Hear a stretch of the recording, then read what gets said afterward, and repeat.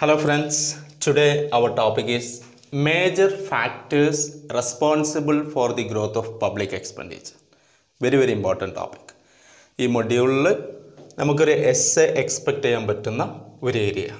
Questions like what are the major reasons for the rocket-wise growth of public expenditure in a country like India? Or what are the responsible factors or causes that led to the tremendous growth of public expenditure, steep growth of public expenditure. How can we define a public expenditure?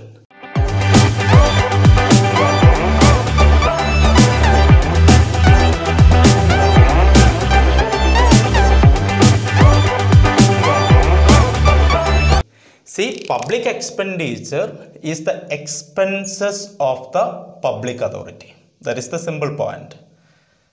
Okay, we have already discussed public revenue. Government taxes, അതുപോലെ non-tax sources ൽ നിന്ന് വരുമാനം mobilize ചെയ്തിട്ട് അത് എന്തിനു വേണ്ടിയിട്ടാണ്? To spend for the welfare of the people, for the benefit of the society. That is very important. Okay, ഒരു 19th centuryയിലെ classical economicsന്റെ perspective പറയുകയാണെങ്കിൽ the role of government is very minimum. The concept laissez-faire system that we have discussed, in which the state is regarded as a police state. Okay, police state എന്ന് പറയുമ്പോൾ governmentന്റെ role എന്ന് പറയുന്നത് to maintain law and order and also to protect the country from internal and external rebellion or attack. രാജ്യത്തെ protect ചെയ്യുക. അതുപോലെ സ്റ്റേറ്റിന്റെ role എന്ന് പറയുന്നത് to provide infrastructural facilities. That is, the traditional functions of the society like that. One concept is the laissez-faire system. Adam Smith, Ricardo, and other classical economists, J.B. Say, Thomas Robert Malthus, they believed that, the role of public expenditure is not good for the society. Public finance is not there. That is, every tax is an evil and every public expenditure is unproductive according to classical economics. But our perspective, classical economics abhiprayathil views public expenditure is waste unproductive. But in the present scenario, we can easily understand the tremendous role, the decisive role of the state that played in socio-economic development of the country, in generating employment opportunities. And providing many measures including education, water and food distribution and everything. They're actually trying to stabilize the economy. They're actually trying to reduce the gap between the rich and the poor and etc. So the modern government is a welfare oriented government where we can see the role of public expenditure. That is the fiscal operations of the government. Great Depression of 1930s. Then Keynes vibhavana ചെയ്തിട്ടുള്ള fiscal policy, public finance significance or importance അത്ര കണ്ടു കൂടി. The general theory of employment, interest and money, the magnum opus work of John Maynard Keynes that published in 1936 and so on. So public expenditure is the expenses of the government. All expenses that incurred by the government or public authority like central government, state government or local self-government, that is simply known as public expenditure. Very simple. Public expenditure is the expenses that done by the public authority. It may be for defense, it may be for maintaining law and order, it may be for welfare of the people and so on. So modern perspective, welfare oriented government ആണ് അതിൽ public expenditure role എന്ന് പറയുന്നത് വളരെ കൂടുതലാണ്. Okay, അപ്പോൾ ഇതിലൊരു 5 mark point of വ്യൂവിലും നമുക്ക് analyse ചെയ്യണം. അതുപോലെ എസ്സേ ടോപ്പിക് നല്ല ഇൻട്രൊഡക്ഷൻ കൊടുക്കുക, നല്ലൊരു മെയിൻ ബോഡി, ദെൻ കൺക്ലൂഷൻ. അപ്പോൾ എസ്സേയിൽ മാക്സിമം മാർക്ക് കിട്ടുന്നതിന് വേണ്ടിയിട്ടുള്ള പോയിന്റ്സ് ആണ് ഞാൻ ആഡ് ചെയ്തിട്ടുള്ളത്. Here you can see there are 15 points, 15 points കിടക്കുന്നുണ്ട്. 5 മാർക്ക് ആണെങ്കിൽ ചെറിയ എക്സ്പ്ലനേഷൻ കൊടുത്താൽ മതി. എസ്സേൽ ആണെങ്കിൽ അത്യാവശ്യം എക്സ്പ്ലനേഷൻസ് ഒക്കെ ഉഷാറാക്കി കൊടുക്കുക, നല്ല കൺക്ലൂഷൻ കൊടുക്കുക, മാക്സിമം മാർക്ക് വാങ്ങുക. Then you can add your own points. വ്യത്യസ്തമായിട്ടുള്ള പോയിന്റ്സ് ഒക്കെ നിങ്ങൾക്ക് ആഡ് ചെയ്യുക. You can think it, you can update the data. ഇപ്പോൾ പബ്ലിക് എക്സ്പെൻഡിച്ചർ കൂടുക എന്നുള്ളതിൽ ഒരു തർക്കമില്ല. അത് ഏത് ഗവൺമെൻറ് എടുത്ത് നോക്കിയാലും ദിവസം കഴിയുന്തോറും we can see the growth of public expenditure. ഞാനൊരു ചെറിയ എക്സാമ്പിൾ പറഞ്ഞുതരാം. 2019-20 union budget Nirmala Sitharaman present ചെയ്ത യൂണിയൻ ബജറ്റിൽ see this is the estimated public expenditure 27.86 lakh crore. Okay, big amount.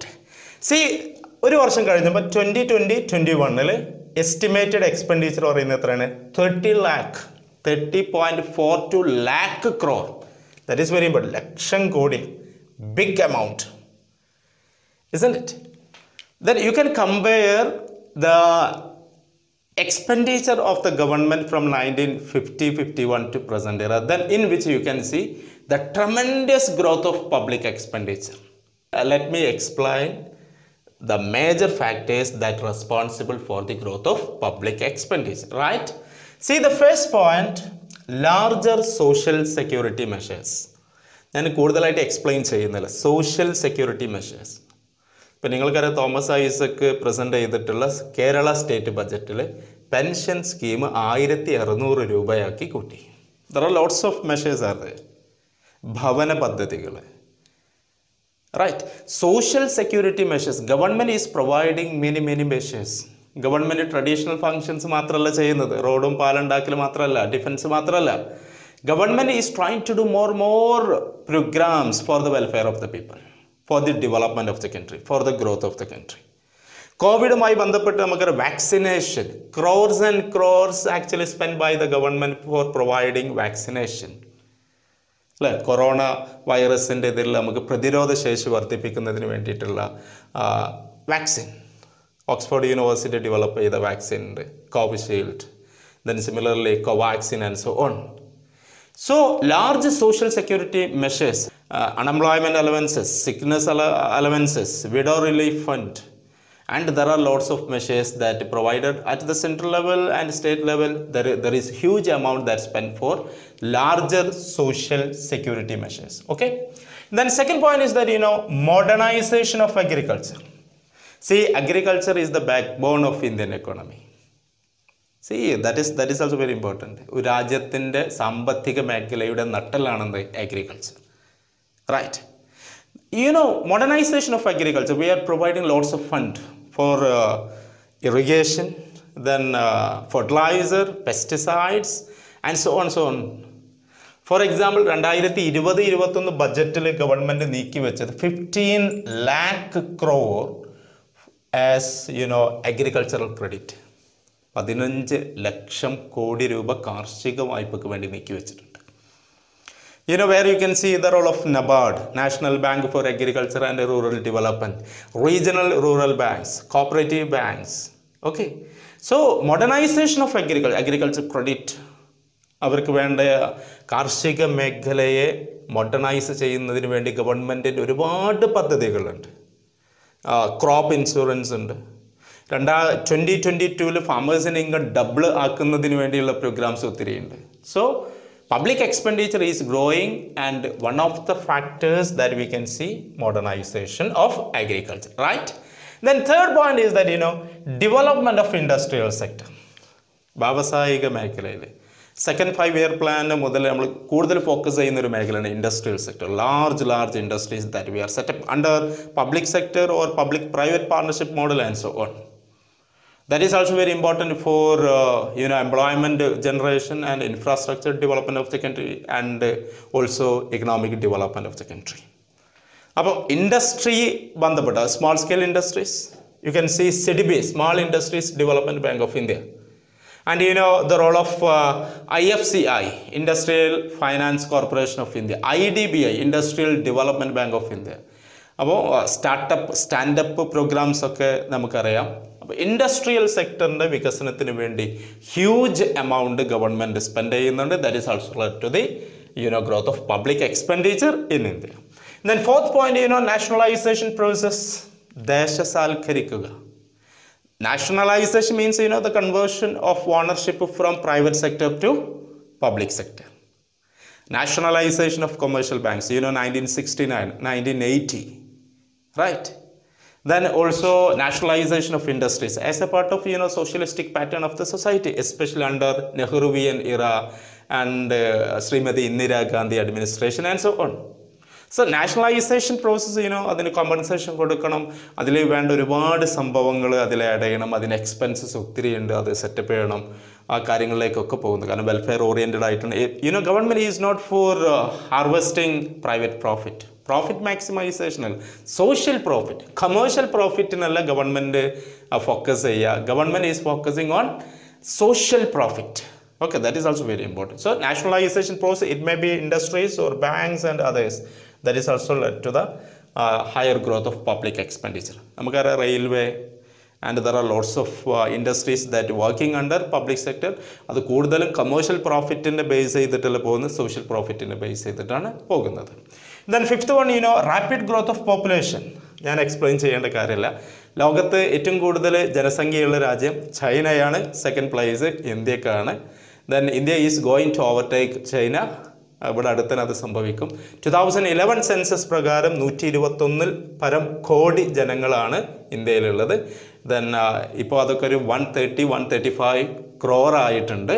അപ്പോൾ ഒരു ഹ്യൂജ് പോപ്പുലേഷൻ, അവർക്ക് വേണ്ടി education, basic needs, food, clothes, shelter and also employment programs and lots of things are there. So a rapid growth of population, that is also major factor responsible for the growth of public expenditure. ജനസംഖ്യ അധികരിച്ചതുമായിട്ട് ബന്ധപ്പെട്ട ഒരുപാട് expenses, okay, അവർക്ക് വേണ്ട health care facilities, there are lots of things are there, okay, and also family planning measures also there. And sixth point, you can see huge defense expenses. ലോകത്തിൽ തന്നെ ഏറ്റവും പ്രധാനപ്പെട്ട രാജ്യങ്ങളിൽ ഒന്നാണ് ഡിഫൻസ് എക്യുപ്മെൻറ്റ്സ് ഇമ്പോർട്ട് ചെയ്യുന്നതിലും അതുപോലെ ഡിഫൻസിന് വേണ്ടി സ്പെൻഡ് ചെയ്യുന്ന രാജ്യങ്ങൾ. ഡിഫൻസിന് വേണ്ടി കൂടുതൽ സ്പെൻഡ് ചെയ്യും. കാരണം see the countries like the issues with China, Pakistan and so on. So our government is spending huge amount four defence expenses. ഓരോ യൂണിയൻ ബജറ്റിൽ തന്നെ large amount that is set aside four defence expenses. പ്രതിരോധ മേഖലയെ ശക്തിപ്പെടുത്തുന്നതിന് വേണ്ടി അതിന് വേണ്ട ഒരുപാട് മിലിറ്ററി, നേവി ഉണ്ട്, then കരസേനയുണ്ട്, then similarly we can see air force ഉണ്ട്. There are lots of things and training facilities and equipments, deadly weapons that we are collecting and so on. So huge defense expenses, that is also another factor for the growth of public expenditure. For example, the allocation for defense in the union budget for 2020-21 is rupees 3.37 lakh crore. The last year's allocation was rupees 3.18 lakh crore. And seventh point is that frequent elections under democratic setup. Elections, അത് പഞ്ചായത്ത് രാജ് ആവട്ടെ, നിയമസഭ ആവട്ടെ, പാർലമെൻറ്റിലാവട്ടെ, ഡെമോക്രസിയുടെ ഭാഗമായിട്ട് വരുന്ന elections, democratic setup, അത് maintain ചെയ്യുന്നതിന് വേണ്ടി V R spending huge amount. കോടിക്കണക്കിന് രൂപയാണ് നമ്മൾ അതിനു വേണ്ടി ചിലവാക്കുന്നത്. Eighth point, need for economic planning, 5-year plans. 1951 മുതൽ നമ്മൾ ഫസ്റ്റ് ഇയർ 5-year plan തുടങ്ങി. 2017 നമ്മൾ 12th 5-year plan എൻഡ് ചെയ്തു. നൗ പ്ലാനിംഗ് കമ്മീഷൻ നമ്മൾ റീപ്ലേസ് ചെയ്ത് NITI Aayog. NITI Aayog, what is it? NITI Aayog national institution for transforming India.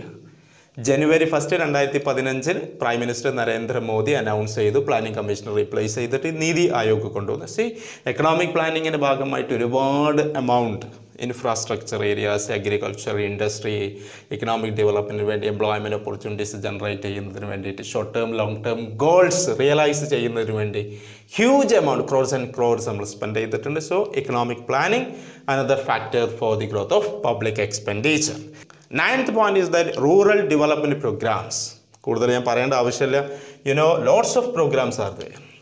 Then rural areas development, MGNREGA, Mahatma Gandhi National Rural Employment Guarantee Act, and rural sanitation programs and rural employment generating programs.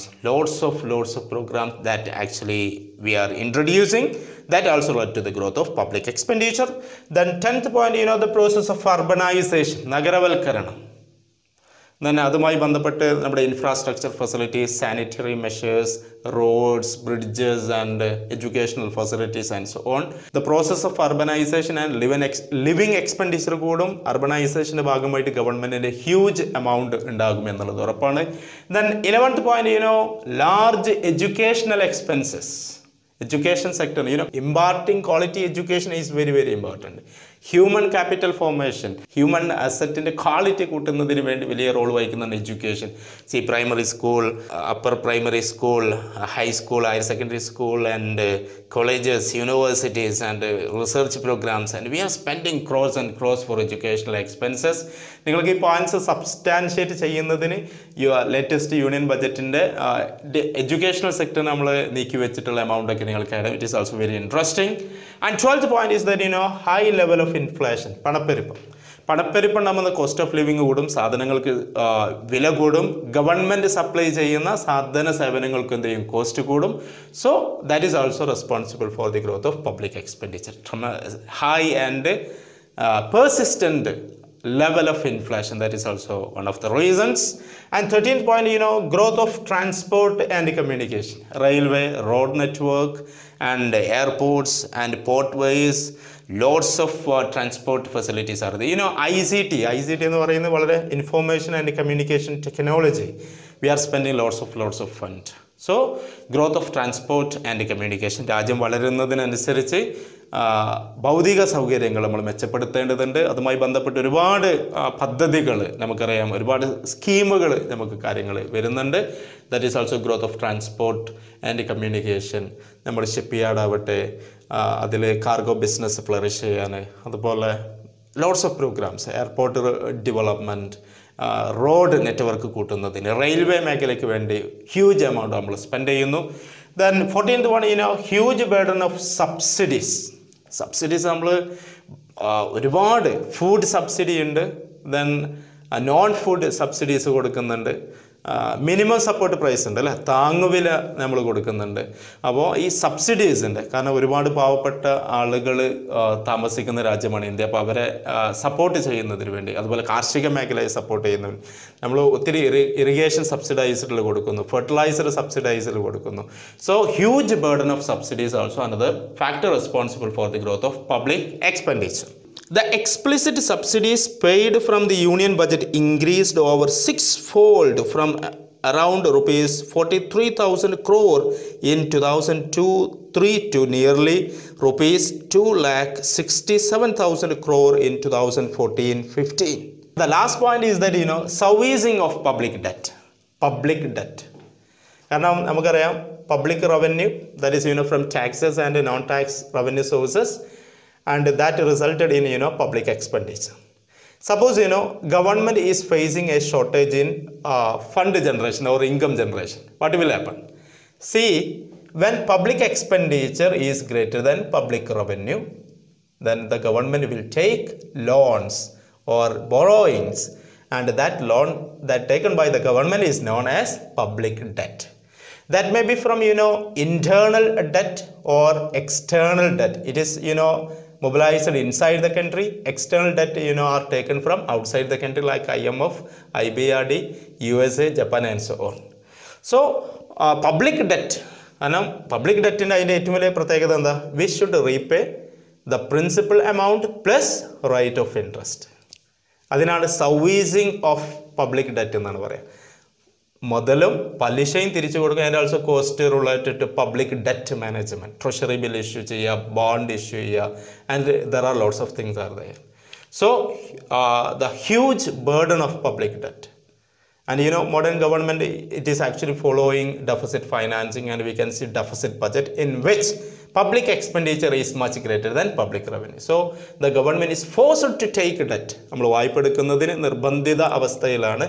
അതിൻ്റെ പലിശയും അതുമായി ബന്ധപ്പെട്ട കാര്യങ്ങളൊക്കെ നമ്മൾ manage ചെയ്യണം. That is also responsible for the growth of public expenditure. Okay, now I would like to conclude my topic. വളരെ സിമ്പിളായിട്ടുള്ള ടോപ്പിക്കാണ്. ഈ 15 പോയിൻറ്റ്സ് പുസ്തകത്തിൽ ലിസ്റ്റ് ഔട്ട് ചെയ്യുക, അത് റിപ്പീറ്റ് ചെയ്തിട്ട് പഠിക്കുക. ഇത് നിങ്ങൾക്ക് 20-25 പോയിൻറ്റ്സ് ഒക്കെ ആക്കാം. പക്ഷേ എസ്സേയിൽ നമുക്ക് ഫുൾ മാർക്ക് കിട്ടാൻ 15 പോയിൻറ്റ്സിന് ധാരാളമാണ്. നിങ്ങൾക്ക് നിങ്ങളുടെ വാക്കുകൾ ഇതിനെ എക്സ്പ്ലെയിൻ ചെയ്യാം. ഒരു ടഫായിട്ടുള്ള ടോപ്പിക്കേ അല്ല. ഡാറ്റ നിങ്ങൾക്ക് അപ്ഡേറ്റ് ചെയ്യാം, ഒത്തിരി ഡാറ്റാസ് നിങ്ങൾക്ക് ആഡ് ചെയ്യാം. നല്ല ഒരു ഷോർട്ട് നോട്ട് തയ്യാറാക്കുക. Okay, wish you all the best. Thank you.